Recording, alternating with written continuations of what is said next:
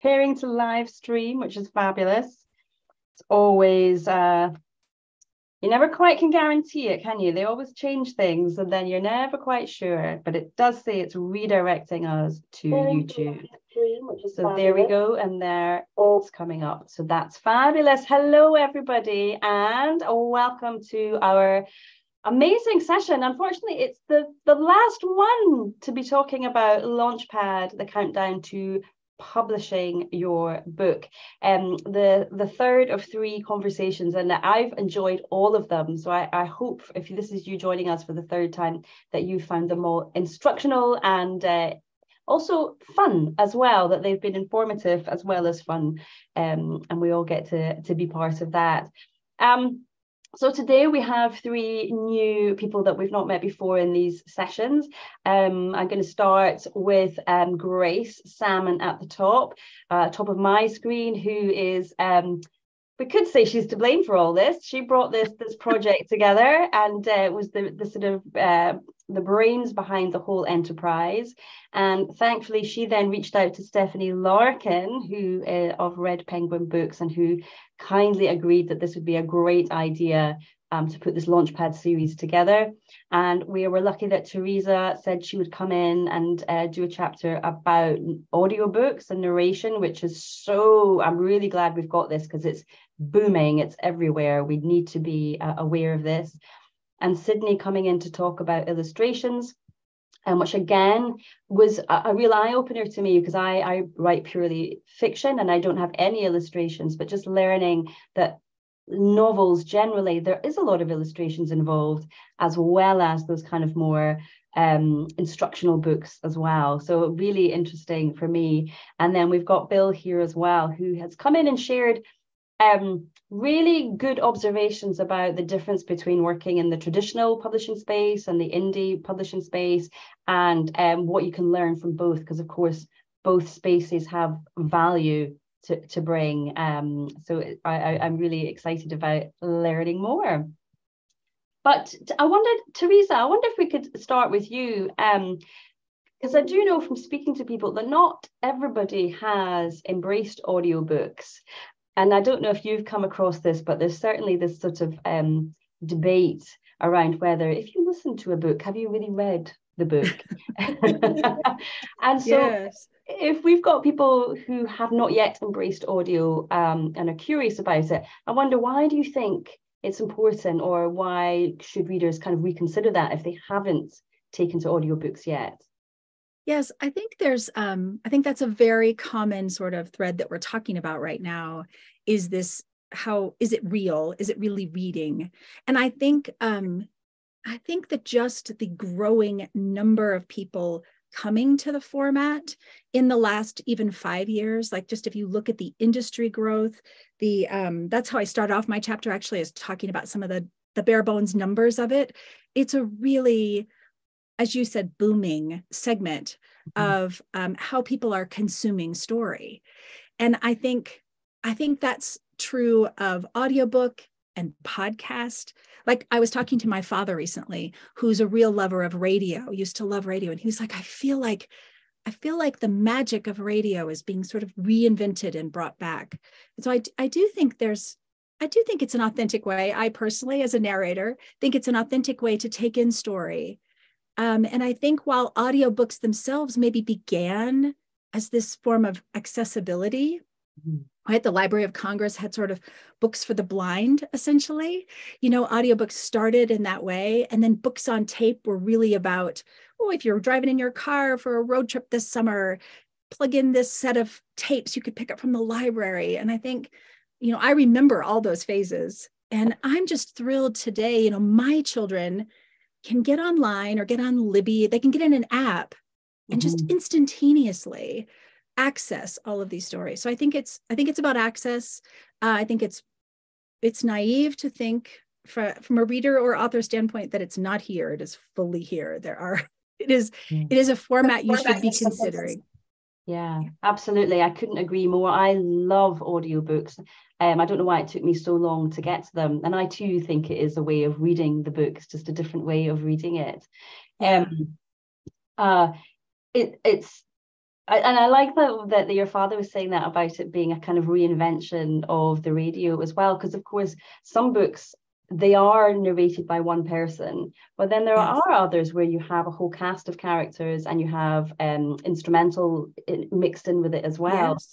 So it really is it's like theater essentially, isn't it? Yes. I think that's all a product of technology. You know, you even just from a consumer standpoint, not a producer or a creator standpoint, you can see how technology has made things easier, faster. And so, and even just me, you know, I'm in a home studio. I don't have to live on the coast of the United States. I don't have to be in LA or New York to participate in the creator space of it. And that's largely because of the portability and the sophistication and affordability really of technology. And I do think that's influencing how creators, storytellers are imagining what audio experience they want. And this sort of multicast or dual cast, although I love I love getting lost in one narrator's skills, right? When you're a third of the way through the book and you literally forget that one person is telling you this story because they capture each character so richly, right? But I also am sincerely enjoying the multicast and the sort of, like you're saying, kind of back to live theater or radio production value with all kinds of sound incorporated. I think it's just, I think we're really thinking about this intimate form of storytelling, right? It's just right. It's right in your ear. It's really very intimate experience to take in a story that way. That's such a great word to use, intimate. It does reflect it so well, especially if you listen to books at night. You know, if you're in the middle of the night and you can't get to sleep and you switch on an audiobook, it sort of cocoons you in this lovely experience. And it's something that interested me recently. My daughter was looking for a new audiobook and we found one and she loved the story and we tried to find the paperback so that she could read it. And there was no paperback. And I discovered that some publishers are looking for audio first books, which was really interesting. And I thought, okay, this is a new step, something else that we're kind of evolving into. So I think it's that powerful. I also think, just as one more side, I know I'm talking too much probably. I would love to say that I also think it's genre encompassing, right? So I've recently been listening to short story compilations where you have multiple narrators, but it's this it's a great way to take in short story. It's also this brilliant way of taking in nonfiction. Absolutely. Like I liken it sort of to Ken Burns. Like I've been a huge fan of the PBS series with Ken Burns. And I kind of feel like the narration quality that's happening in some of these nonfictions. I was listening to one by Shelby Foote on the Civil War. And it's, you know, it's a commitment. It's many, many ears with one narrator. Grover Gardner is actually the narrator on it, one of the golden voices. But I think it's a great way to take in information, whether you're a lifelong learner in your 50s or you're in your 20s in college or you're in middle school, that this access to audio as entertainment and education is in a growth phase, I think. Yeah. I'm a big fan of the Great Courses Plus. I listen to a lot of those. Yes. And is anybody else on the panel here? I just wanted to add, you know, Theresa, you mentioned how intimate it is, but I almost had the opposite experience that it was so exciting.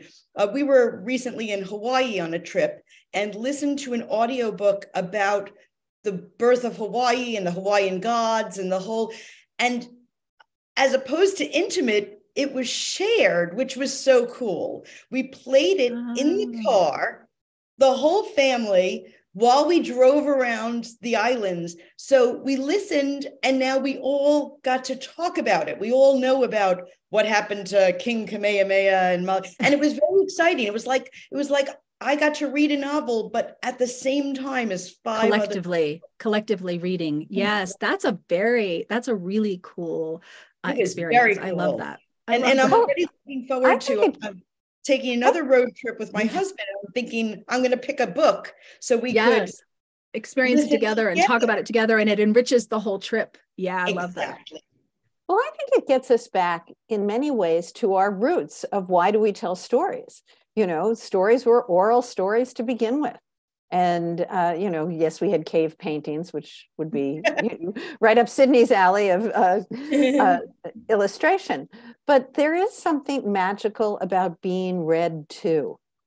And I think that is also one of the reasons, not only accessibility, as Theresa points out, but, as Stephanie points out, it's a way of sharing. So I love that it is becoming more and more in the fore. And if you ever have a chance to listen to any of Theresa's books, they are stunning. Thank you. Well, so for our writers who are watching this right now and they're thinking, I would love to have a narration made of my book, what would be a sort of good starting point for someone, Theresa? What would you recommend that just to get them off the ground and up and running? Well, I think the large marketplace, if you want to think of like the Walmart of accessibility to connecting authors and narrators, is something called ACX. And the other one in the marketplace is Find Away Voices. And those two marketplaces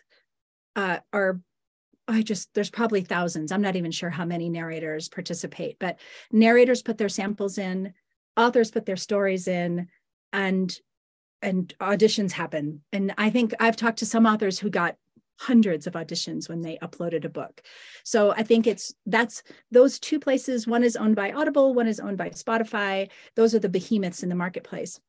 But you can also Google audiobook producers, audiobook publishing houses, and come up with these smaller boutique places if that's kind of more your jam. The ones I've worked with have been Pink Flamingo and Lyric Audiobooks, Northern Lake Audio, but there are, I mentioned some of them in my chapter actually. And we hear from some of the founder of Lyric Audiobooks is one of the people that I talked to as sort of an audiobook expert for my chapter. So yeah, I think you have to kind of start in the marketplace. Where do you meet a narrator?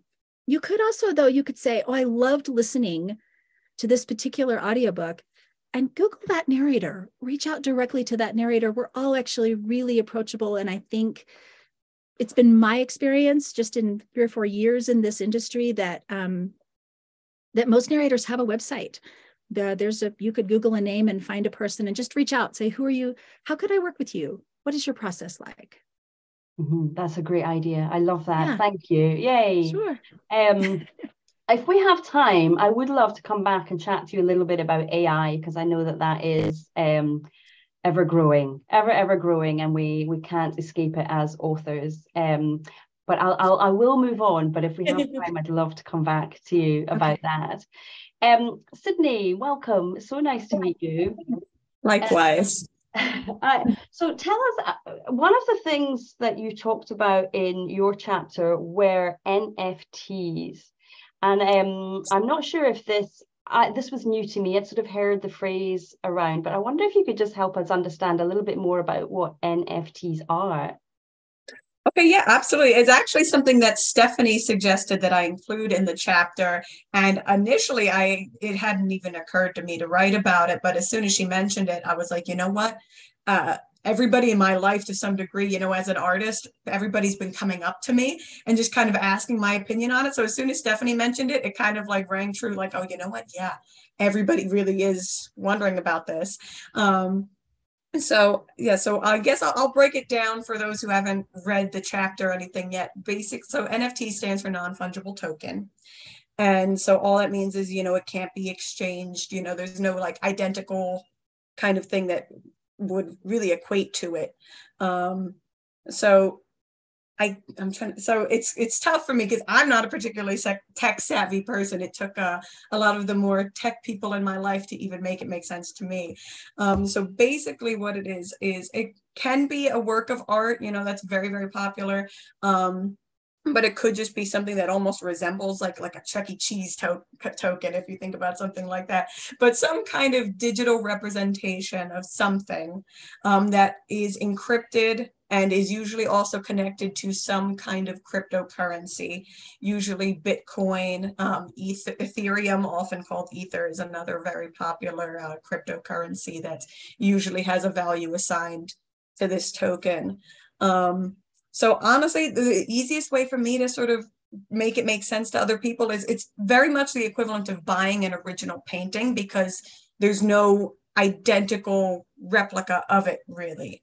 Whereas opposed to, if you're buying a print of an artwork, there's a bajillion of them, the value, goes down the more that you print off of them. But with an NFT, there's just the one singular thing. And depending on the artist who makes it, whether it belongs to a collection or not, that can determine the value. It's very, very trend-based. It's a very volatile market because it is so heavily trend-based. And because it is attached to something as, controversial as cryptocurrency. So I have had people ask me, and the reason, actually, I think probably the reason Stephanie asked me to write about this is because I've had authors talk to me about whether an NFT situation would be ideal for marketing purposes. And unfortunately, I've had to be the sort of bearer of bad news and say, I personally don't see it being anything that you can rely on.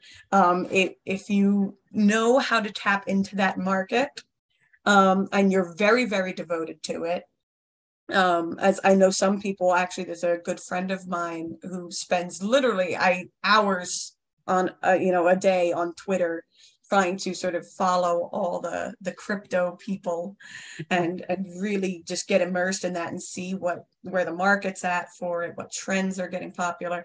It's not something that you can just sort of advertise a book with simply an Instagram post. It's something that you're looking for very big fish in a huge pond who are very, very shy about, where they want to invest their money. So it's not something I typically recommend, but it is something that comes up quite a bit. And so is this a way that you share your illustrations with writers, that it's done through an NFT, or is that not yet where we're not yet? I'm wondering if that is where it's going to be going. As of right now, it seems like it's kind of cooling off. It was, as I'm sure you're familiar, especially during the pandemic, it was they were everywhere. Everybody was talking about them. Nobody really knew what they were, but they were all talking about them. I think right now, just especially with the economy in general sort of being sort of iffy here and there over the past couple of years, especially coming out of the pandemic, things have been a little bit unstable. I think the sort of Silicon Valley, the real those types who are very invested in the NFT market, I think they're going to have to adapt to make it something a little bit more accessible. Otherwise, I do see it completely fizzling out. I'd like to see it be, because quite often there's a technology that comes, but it's not until the sort of second or third iteration of that technology exactly it really takes off. So exactly, you're in at the ground level, kind of understanding even what it is. Yeah, so I personally haven't dabbled yet. Like I said, I've had authors ask me about it, mostly as a marketing tool, which I see that being much more effective than just a way of putting illustrations out there, because again, you're only able to sell one at a time. Like, again, it's like an original painting. And because they're, specifically encrypted, I couldn't make the exact same one again and sell it to the same person. Otherwise it inherently loses its value. Yeah. So I don't particularly see that moment. Again, unless it adapts, it would definitely be a more effective marketing strategy. I actually, I don't know how many of you are familiar. I don't know if there are any East Coast people who are familiar with Wawa. They're like a gas station food thing akin to Sheets, that kind of thing. They actually, they just ran a marketing campaign where they were, doing a sweepstakes and giving away NFTs to people who entered the sweepstakes. So I think as more people and more companies start picking up on that, I see it becoming a much more effective marketing strategy. But I definitely don't want any authors to be going into it right now thinking, that this is the sort of jackpot, or this is how I can get, illustrations out there. But I think it's something that we should all be keeping a close eye on, that's for sure. Okay. Oh, well, thank you for that. That's given us at the very least an introduction to it. And for people like me who didn't even know what it was, I feel better educated already. Well, it's true that some people make millions. We had an incident, I guess it was about a year ago, Cydney, that our former president released a collection of NFTs and made like $1 billion overnight in NFTs. And then everybody I want to get on the bandwagon. And It's like Bitcoin. There are people who, Right. discovered they had Bitcoin on their computer, and all of a sudden it became a meme. And like you said, it could burn out. It does often need various iterations before it goes. But I was glad to talk to Cydney about it, because I felt like every single day some author was asking me, so when we market the book, how many NFTs are we going to release? And I'm like, I don't even know what that means, but we'll go there. And that would be going for children's books, as well as poetry books are huge on illustration and NFT right now. Many novels. We do a lot of illustrated novels, not just graphic novels, but people who want to have, whether it's just a logo or maps or characterizations or whatever might go with it. So it seems like every day someone's asking the NFT question. Just like you said, Emma, every day someone's asking the AI question also. And that goes for audiobooks as well as written books. I get the AI question every single day. So yeah, and that goes for art very easily. Art is well. AI. The AI also. question is, oh my gosh, I can't get away from it. I was at a conference last week, and it absolutely came up at that conference as well. But Yes. let's kind of get back to illustrations and your job and your role as an illustrator for authors. Because one of the things that came out for me in your chapter was the real emphasis that an author and an illustrator working together is very, very much a partnership. And I wonder, is that how you see it too as the illustrator, that you're not just being hired to create some images for a book, but actually you're working in collaboration with an author to make sure that you both that one enhances the other? Absolutely. And honestly, it's I absolutely see it as a partnership and a collaboration just from start to finish. But it's something that I don't take lightly, partly because it's so rare to see. You really only see that in this sort of self-publishing, indie publishing, or hybrid publishing markets. When you're working with the, more traditional publishing, the author and the illustrator never even really get to interact ever. A lot of times, actually, the author doesn't even know who their illustrator is going to be until the book is virtually published. Yeah. So for me, the experiences that I've had working with authors, it's something, again, I don't take it lightly at all. I actually see it as quite a privilege, because it's the one chance that, I can actually help somebody achieve a very complete vision, a very unique vision. It's something that, again, if you go from start to finish, I mean, you're showing hundreds of, dozens to hundreds of sketches. And then before we even get into, whether it's going to be watercolor, whether it's going to be, how much of it's going to be black and white versus, full color, whether they want it, digitally illustrated versus traditional media. I mean, there are just so many questions and different paths to navigate there. And every single decision you make is going to have some kind of impact on, because you have to think about the demographic for the book too, whether it's for, the toddler age, whether it's for slightly older children, like 8, 9, 10-year-olds, that's going to be a completely different visual style that you're going to have to cater. And then again, while also balancing on whether or not that author has a vision. I've had some authors who have had very, very specific visions. And I've had authors that have absolutely no vision whatsoever. They've never even thought about what, X character would look like versus, the mom character versus, the pets, so it's a very interesting little dance that you get to do together. I think dancing is actually quite an interesting metaphor for it, because it's trying to think of the best way to put it. You have to sort of navigate who's leading and when, whose vision is taking over when, because the artist also has to have some degree of freedom. It's not necessarily all about, as much as I love my authors, a lot of them don't know, whether or not they even have a proper vision for it. So there's going to be times where they're going to want to relinquish the reins a little bit. And there are going to be times where I'm going to have to let them tell me what they want. So I don't want to call it a power dynamic. So I kind of I like the idea of dancing a little bit more, because it's much more of a reciprocal. More fluid. More fluid. Yeah. Yay. I have to chime in. I'm sorry. That's such a great parallel to audiobooks and the relationship that the narrator and the author have, like what you're describing. And that, if I can like just jump a little tiny bit into AI, is my problem with AI, because I just think the author's voice is what the narrator is, the author's intent and voice is what the narrator is trying to build upon. And that relationship, I just can't imagine an artificial intelligence reaching that level. That would surprise me. And because that sort of collaboration is so intense, even in my audio, you can hear it when I smile.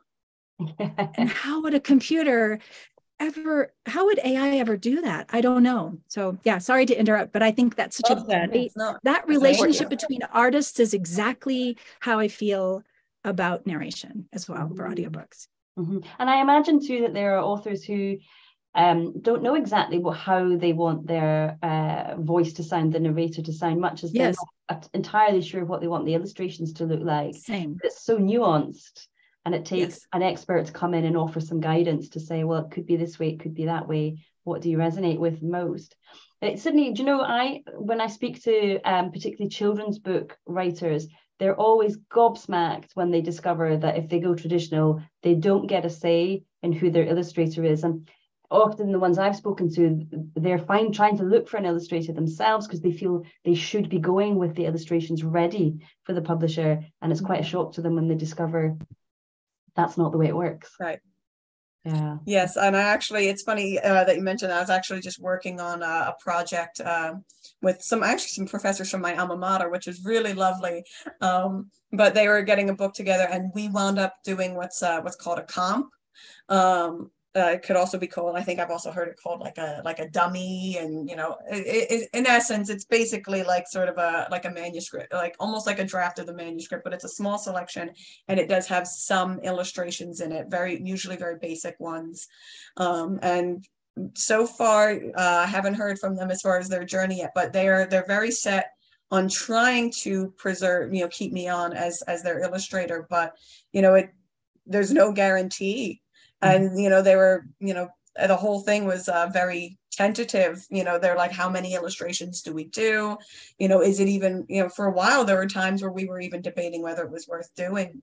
I was very happy to have them believe in me, and hopefully we'll see if it takes off. I'd love it to, because it's a beautiful book and I believe in it very strongly. But so it's definitely not for the faint of heart if you want to try to pursue that route. I know they had said that they had worked at some publishing houses that, when they did send in their comp or their dummy, whatever you'd like to call it, the publisher did wind up being very pleased with the illustrations and thankfully kept them on. But yeah, it's like I said, that's why I really do see it as a privilege to get to work directly with authors, because it's just, I just can't imagine how I would feel, if it were my work, because I'm sure being an author is very much like being an artist, in that you're putting your whole heart, your whole soul, and everything into what you're doing. You create this beautiful work, and then next thing you know, it's in somebody else's hands, and you have no control, no power over it anymore. So being able to sort of help keep the power in the author's hands a little bit more. Yeah, it's a beautiful thing to see, especially when it's done. The way that their face just lights up. Like I remember the first book I worked on with Stephanie, actually, when we finally landed on the character design for the main character, was this little ladybug girl. I just remember the author just, oh my gosh, her expression was just unparalleled. It was such a beautiful thing. She's like, that's her, just having that kind of a moment with somebody. And I'm sure Theresa can relate, when you find the right narrator for the book, it's like, yes, that's it, just that light bulb moment is just, it's a wonderful thing to have. Yeah, and it's great. And it's so good that you've pointed that out, that being able to work with the indie author or the hybrid author just allows that collaboration. Because Bill, you've worked in both the traditional space and the indie space, and in your chapter you share kind of a lot of the experiences you've had working in both of those spheres.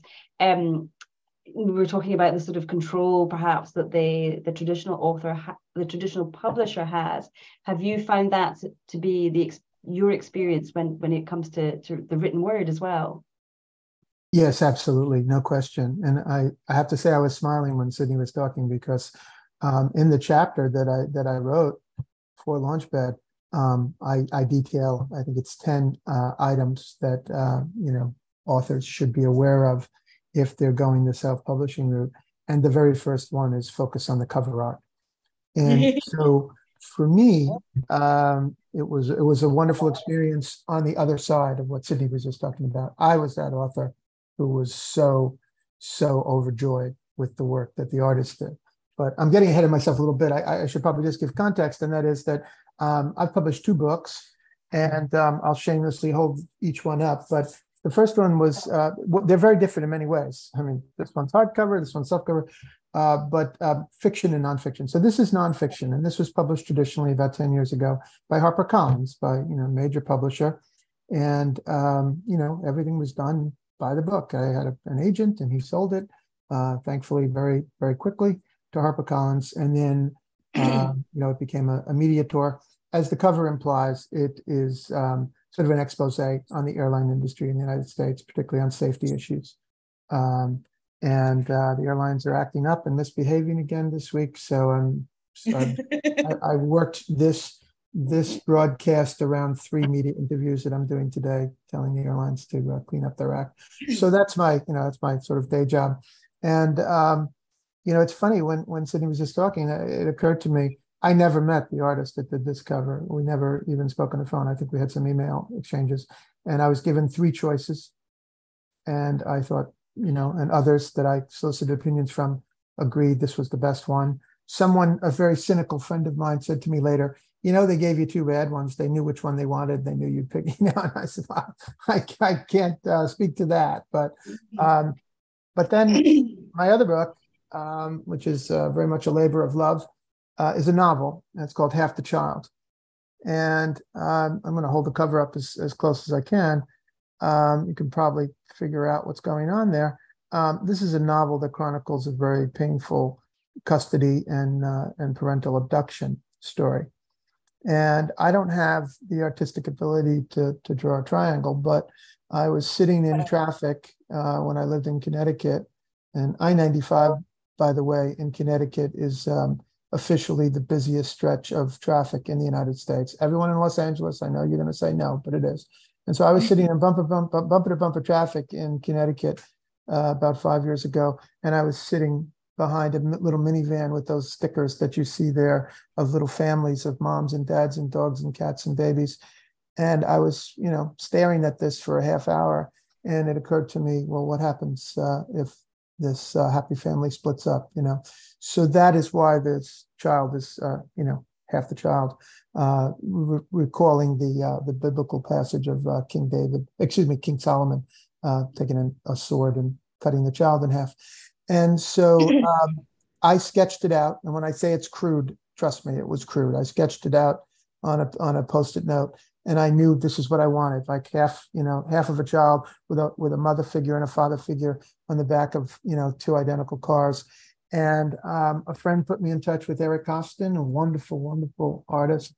And I can't tell you the feeling of my crude sketch, which was only up here. Only I knew what I wanted. And there it is. This is exactly what I wanted. Not sort of, not like, yeah, he kind of got it. No, this is exactly what in my mind's eye I envisioned sitting in traffic that day. And to have that, now I'm holding it in my hands. Wow, what a great feeling. But, again, speaking to the larger issues of contrasting my experiences, between self-publishing and traditional publishing, again, the very first thing, focus on the cover art. I mean, why would we have that expression, judging a book by its cover, unless it was that important, right? I mean, we all do. Yeah, absolutely. How can you underestimate the power of a cover, right? I mean, and so, luckily, my journey happened in the order it did. I couldn't imagine trying to self-publish if I hadn't been traditionally published, because for me, basically, I had an entire team.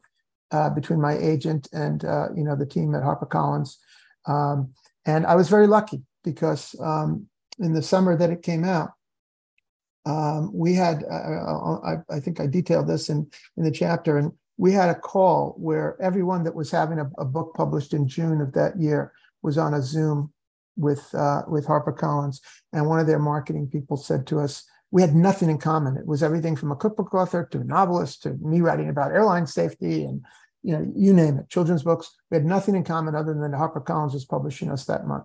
And the late General Colin Powell was also one of them. And we were told, basically, I'm putting it as nice as I can, you're sort of on your own when it comes to promotion and publicity. Good luck, And there were some older authors who had been publishing for many years on the call. One, in fact, hung up and said, well, that's not how it's been in years past, and it's like, well, that's how it is now, And so I expected the worst. So I went out and I started making plans to do my own promotion and publicity in addition to being a novelist and other things that I do, as Stephanie well knows. I've been a journalist. So I, started preparing. And then luckily I said it was released in June, and it's June now. And guess what? The airlines were misbehaving, as they always do, as the summer starts, right? And the thunderstorms start. So guess what? Colin Powell and I were the two that had a full-time publicist assigned to us, right? So I went off on this media tour for Attention All Passengers, and, like 200 media appearances, CNN twice, and Fox and NPR and all of that, a full hour on Fresh Air, all of that. Mm-hmm. And so that was great. Yeah, because that was one of the surprised me, actually. One of your top 10s in the chapter for authors was to invest in PR. And it sort of surprised me that was there. Obviously, lovely at HarperCollins that they gave you that person. When you transitioned over to the indie space, was that still something that you knew, okay, this is a person I need to have on my team, and you made that investment? Because I think a lot of indies are probably quite scared of the idea of having a PR person. Yes. What have you found to be the benefits of that? No question.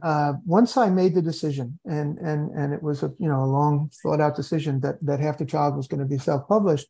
Once I made that decision, I knew, and look, I mean, to be very honest, the pockets are not that deep, but I knew I had to make a financial investment. And I basically said, I'm either going to do it right or I'm not going to do it at all, And so I, and I detail this in the chapter, I put money aside. I mean, for the cover art, for the, for the design and the layout. I mean, look, you can publish a book very cheaply. You can publish a book tonight if you wanted to. Is that what you want to do? Is that what you want to have out there? And the last thing I wanted was for somebody to pick up Half the Child and say, oh, this looks self-published. I mean, I would argue, obviously I'm biased, but I would argue nobody would pick up this book and think like, well, this was done in someone's garage, right? I mean, so, and the audio version, well, I got a really talented guy. His name escapes me. Kieran, that's why Stephanie's laughing. Kieran Larkin. And he did the audio version. And I'm from Queens, the borough of Queens in New York, if my accent doesn't betray it. And so is the fictional narrator of Half the Child. And Kieran, brought that Queens touch to it. But yes, so, in looking at it, I put money aside for the cover art, for publicity, for a book party, for all the things that HarperCollins largely did for me. I said, okay, well, what worked and what didn't? And most of it worked. And so publicity is something that probably a lot of authors don't think about, but it's critical. And I mean, this is the age where everybody is their own gas station attendant and their own travel agent and their own grocery, checker. But, when you're your own publicist, that's a bad formula, I can tell you.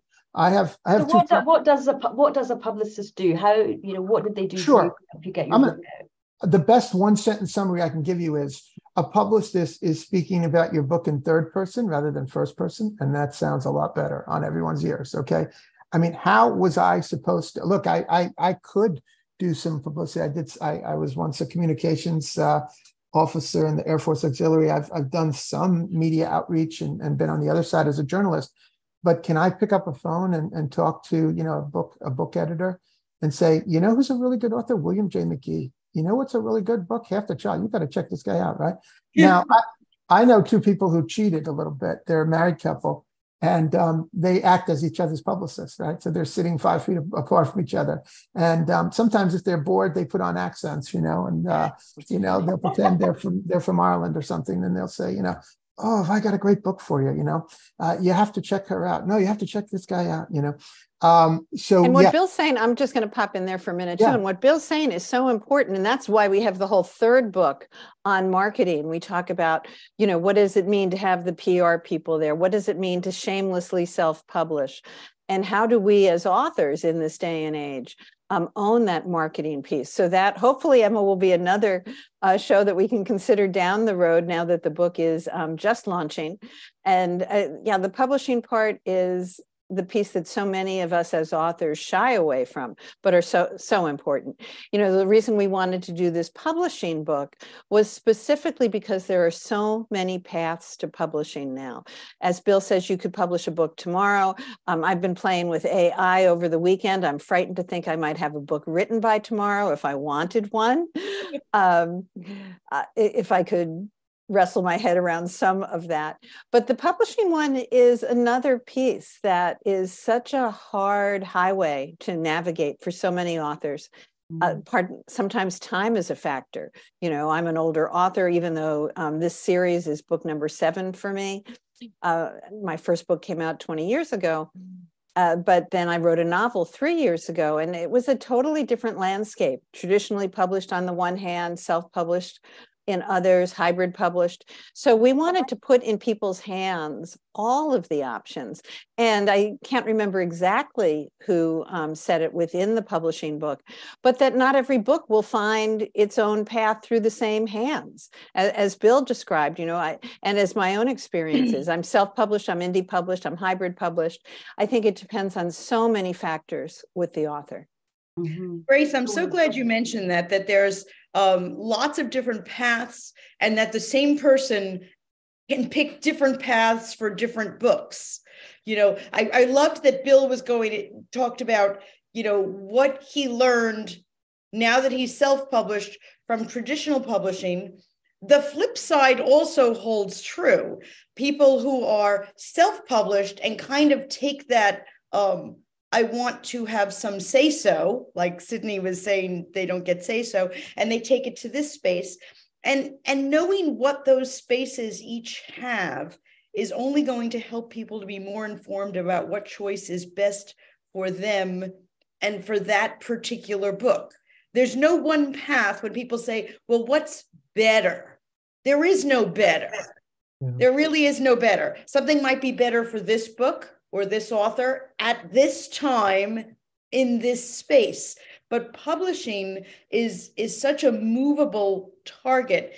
When Grace first came to me with these 3 books, the writing, publishing, and marketing, we kind of teased that the marketing book would be the first one that has to go through a revision.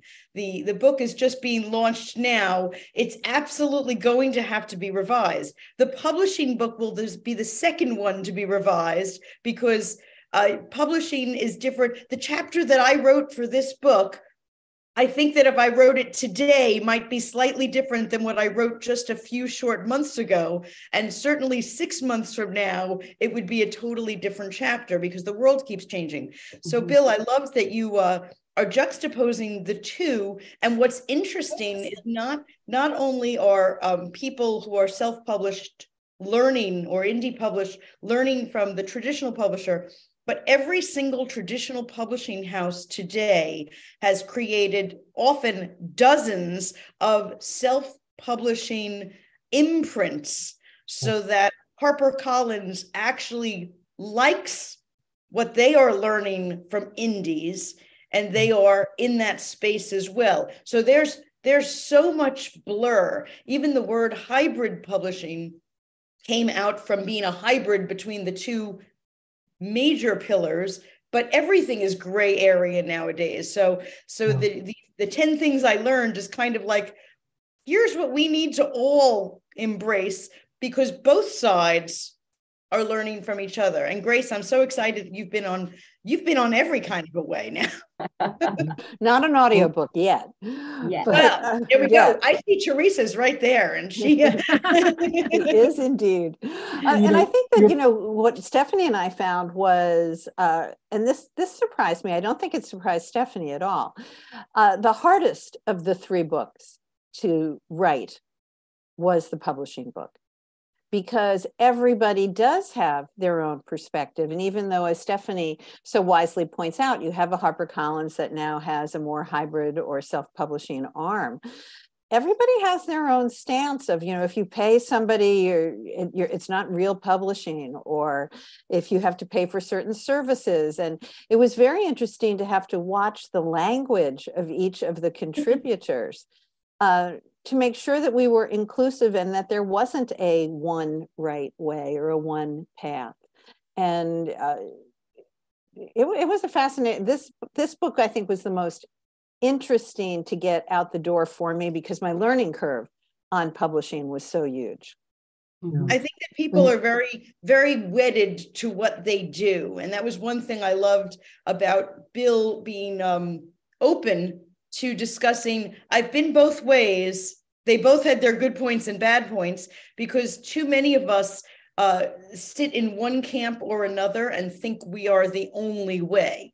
Grace, you're one of the few exceptions also that I know has done it, 3 different ways, shall we say, and you're fine with that. But a lot of people think that their way is the only way, and that's one of the reasons we wanted to do the book, is to show that there's more than one way to get to the top of the mountain, shall we say.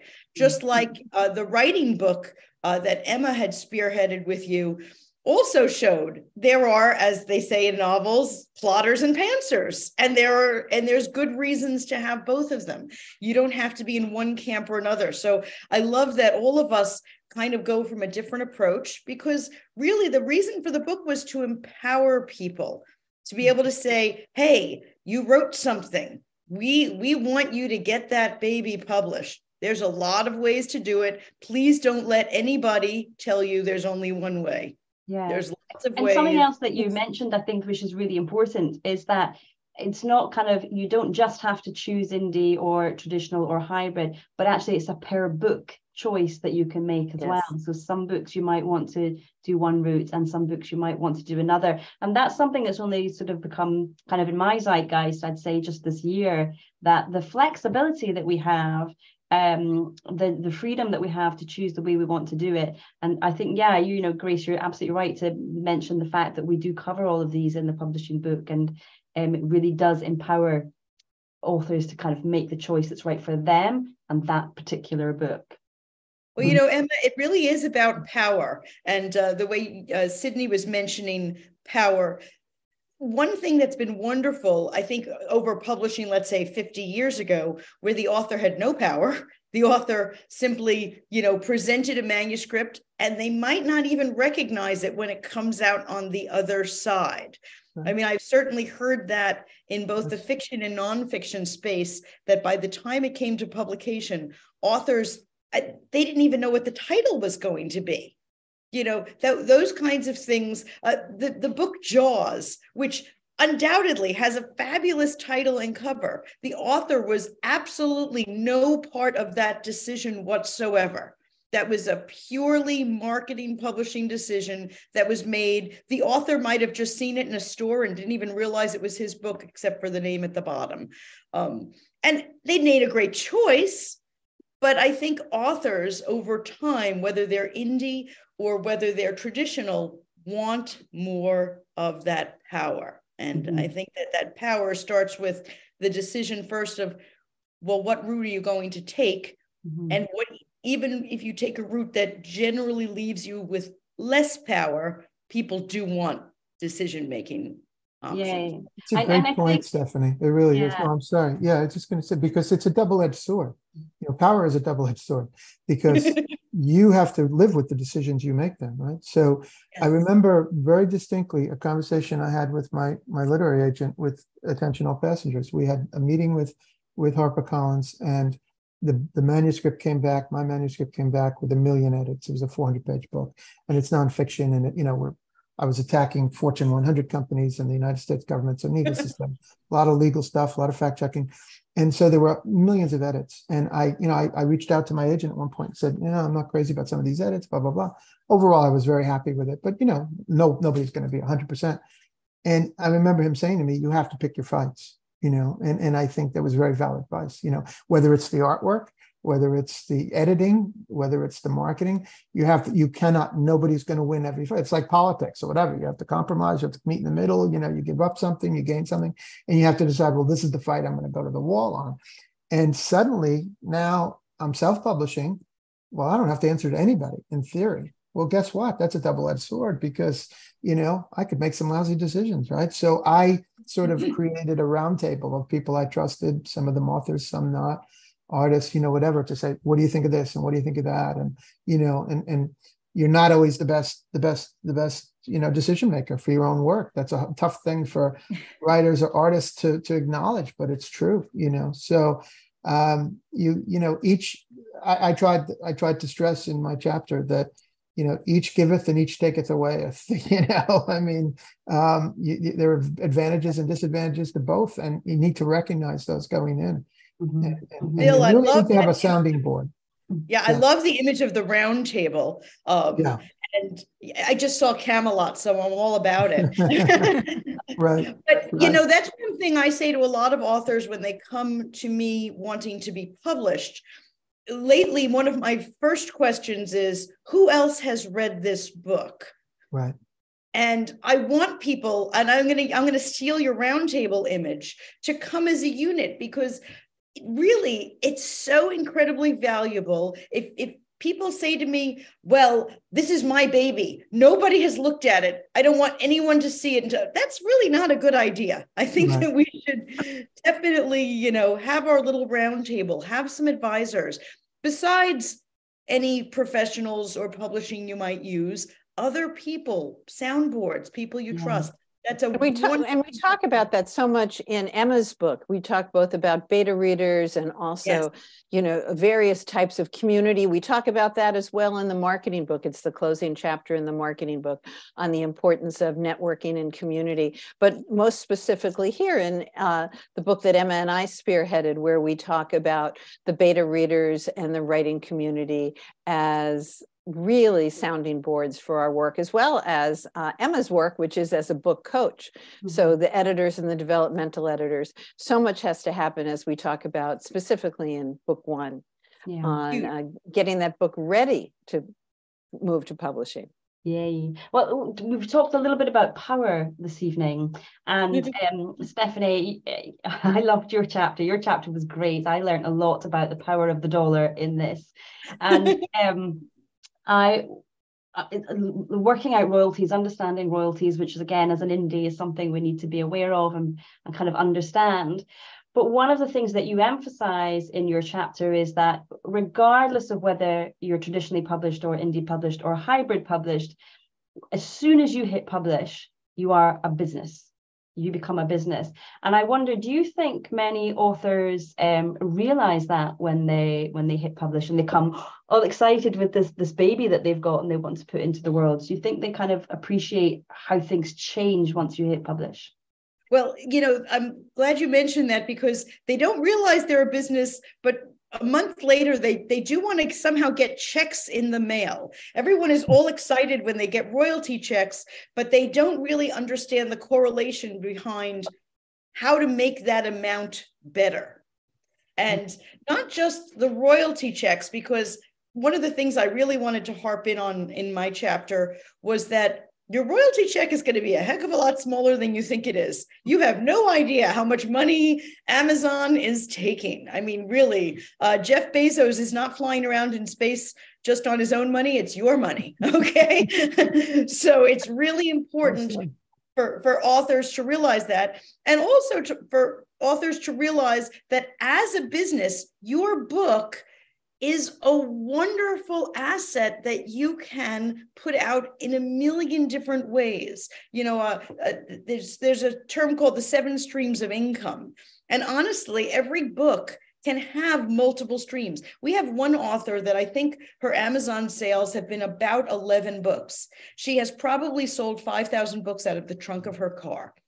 She is just amazing the way she does a lot of speaking. She grabs people in the grocery store, and by the time they get to the parking lot, they're buying a book. When you have a book, there's a lot of different ways to sell that book. So if you just press the button and send it to Amazon, for one thing, your check will be very, very small. But you're also wasting a lot of missed opportunities, whether your book is fiction or nonfiction. You can be speaking, you could be running workshops, you could be literally selling out of the trunk of your car, or even selling online on your own website, as opposed to on Amazon's, where they're taking 50%. You know, whether it's Amazon, Barnes and Noble, they are all taking about 50%. So many of my authors are dying to be in a bookshop. Okay, by the time your book is in a bookstore, it's really just, you're doing it for vanity. If you want your book in a bookstore, do yourself a favor, take 5 copies, go to a bookstore and just hide them in the shelves. Because that is honestly, if a bookstore sells your book, they are taking 55% of the profit before we even hit print costs. We had a huge book selling over the weekend. And I mean, gobs and gobs of books were being sold because it was a celebrity book. And at one point, you know, we saw all the posts going up and how many people, and my husband turned to me and said, wow, how much are we making? I said, I think I could afford to buy you ice cream if you would like some. Really, it's like this. Okay. So, you know, there are lots of different ways to sell that book. And I'm all about signing books in a bookstore. It's a lot of fun. But please do remember that your profit margin is practically nil at that point. And that's why I wanted to present people with not just the nuts and bolts, but the options. And it is a business. Emmy, you're so right. Once you hit it and it's a business, please own it. Don't just, you know, think that it's gonna miraculously blossom overnight by itself. You can do a lot of things to make that business bloom even more. So it is exciting, but a lot of authors don't want to be business people. And that's kind of a little bit of a disconnect. They liked being writers. They didn't really want to be a CEO. Yeah. Yeah. But it's interesting, don't you think, as well? Because Bill was talking about how, you know, the publisher had said, you're on your own there, guys. So even if you do get that, there's still an element where you have to be your own PR person. You have to be your own biggest cheerleader in order to supplement the little that the publisher is giving you. You can't. Exactly. I'm so glad Bill said something on this that I think I'm going to write on a Post-it over my computer about the third person versus the first person. You know, I mentioned my author who sold thousands of books out of the trunk of her car. I can't do that personally. I'm not a person who could walk around a grocery store and get you to buy this book by the time you get to the checkout line. Some people are, but the rest of us need agents or publicists or somebody else to tell the world about it. So, you know, not all of us can toot our own horns. Maybe I should go with an Irish accent and I could pretend that I'm not the writer and then I could do it. Yeah. Or you can get your husband to do it for you. That's it. Maybe we could swap off and promote each other's books. I like that. You know, he can say, well, I don't know if she's available. I can check. I'll get back to you. I'm not sure, even when you're sitting right. Well, we are at the top of the hour, but if anybody is willing just to stay on a few extra minutes, I did want to kind of bring in AI because it does seem to cover a lot of things, both with the written word, but then the audio word, and of course the illustrations that go along with that. And I was at the Self-Publishing Formula conference last week, and it was a big topic for discussion there. Everybody was kind of interested in it. So Theresa, you know, narration, it feels like that is possibly one of the places where AI voices are going to come in quickest, because I've heard, you know, even for example, you could license Tom Hanks's voice, for example, or you know, he could, or a publisher could, and then you get to hire the AI version of his voice. I mean, do you see things going that far? It's hard for me to imagine an artist like Tom Hanks releasing his voice that way. Yeah, agreeing to that. But perhaps posthumously, you know, maybe there will be a way to gather together all of the clips of someone who's passed and say, their family might say, oh, what a wonderful gift that would be. And so, yeah, I think that what AI is capable of right now is just still in infancy in audio. And I would say even in the last year, I've heard it get lots and lots better. And I think there will be a place for it, actually. I think there are audio versions of college textbooks that college students are listening to at 1.5 or 2.0 when they're really quick kids.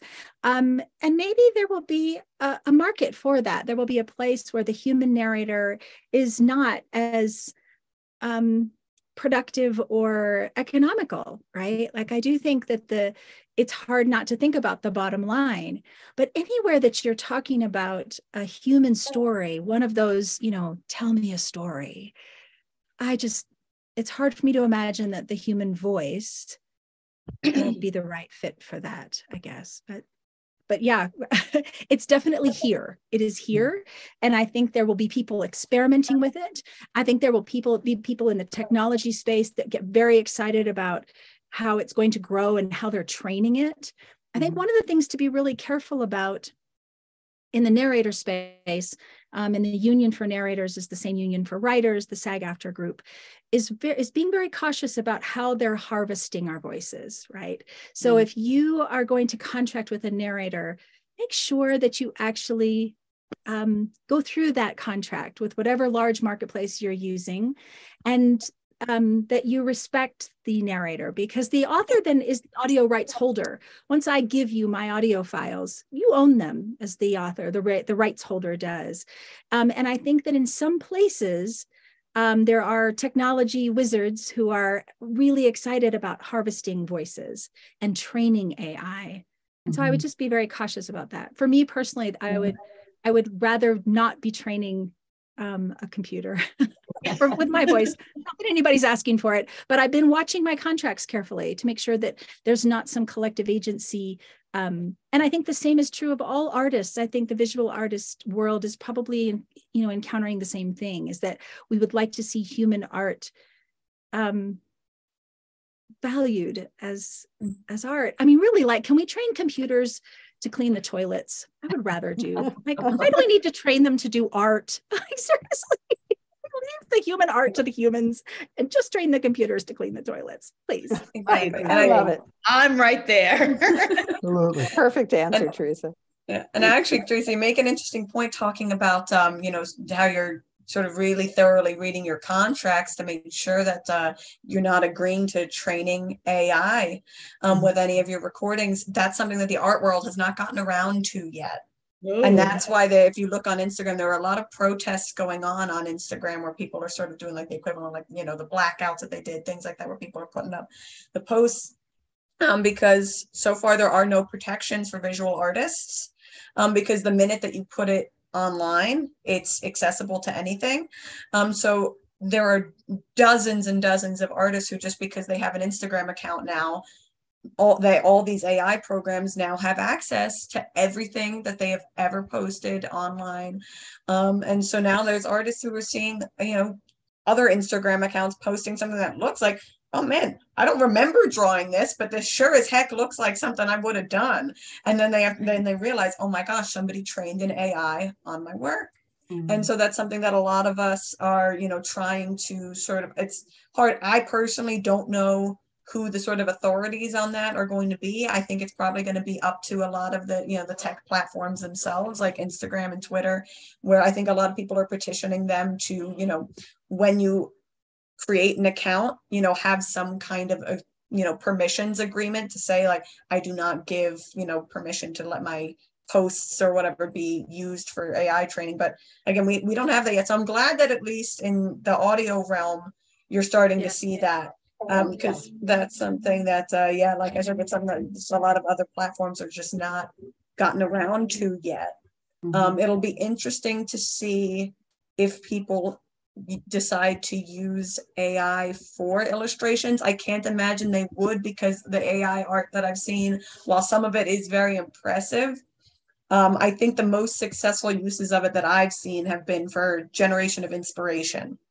So I actually saw some costuming company that was using AI to generate, different ideas for different dresses. And then they go and they make the dresses themselves, and that I think was much more successful. Whereas, some of the art that I've seen where people are, plugging in, oh, give me an illustration in this general sort of style of, whatever content, there's always some kind of bizarre fluke that goes on. I mean, I'm sure it'll get better, obviously, but it lacks, I don't know, like you said, there's something about the human touch, like you mentioned earlier, Theresa, that when, somebody's narrating, you can hear when they're smiling or not.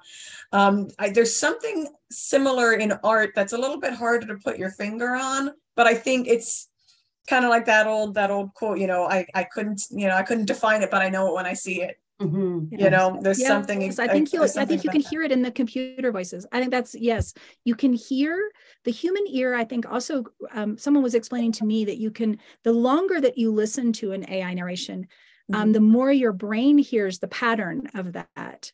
Yeah. And then it's hard to focus. Like they're actually doing studies on retention and comprehension.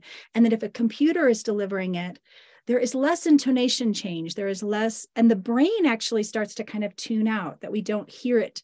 We don't comprehend it the same way. Right. But that is part of the training effect. Yeah, I think it's going to be really important to be authentic and transparent when something is AI.